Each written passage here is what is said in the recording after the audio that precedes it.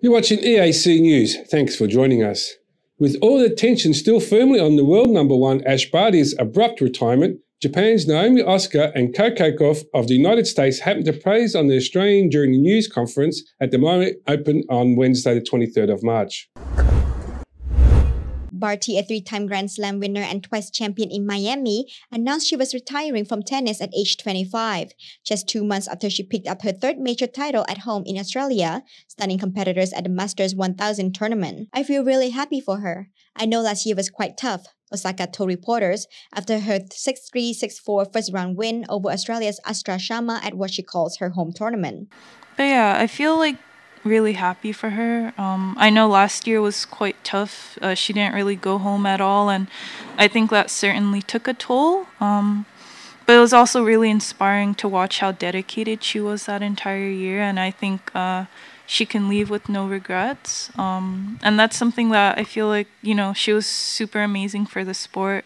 For me, in particular, I just really loved watching her. So, yeah, I think what she did was ideal.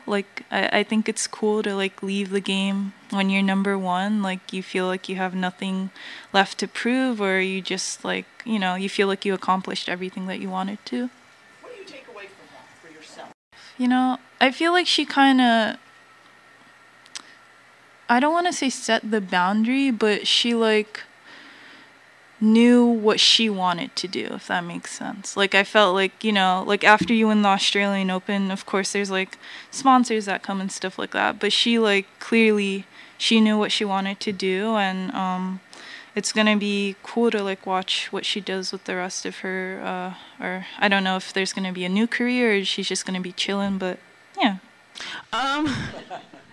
I haven't really thought about retiring anytime soon, so not about that, but I obviously wish Ash the best. I was definitely surprised this morning when I saw it, but I'm glad that she was able to retire on her own terms, not due to an injury or something. So I think for me, that's what I was the most happy about, and I wish her the best in this next chapter.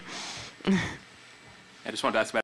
I mean, that's such a, actually I can't say that word, but I was gonna say that's such a savage move to walk away at number one. I was gonna say something else, but I can't. That's such a savage way to leave, not leave, I should say, but end your career on that.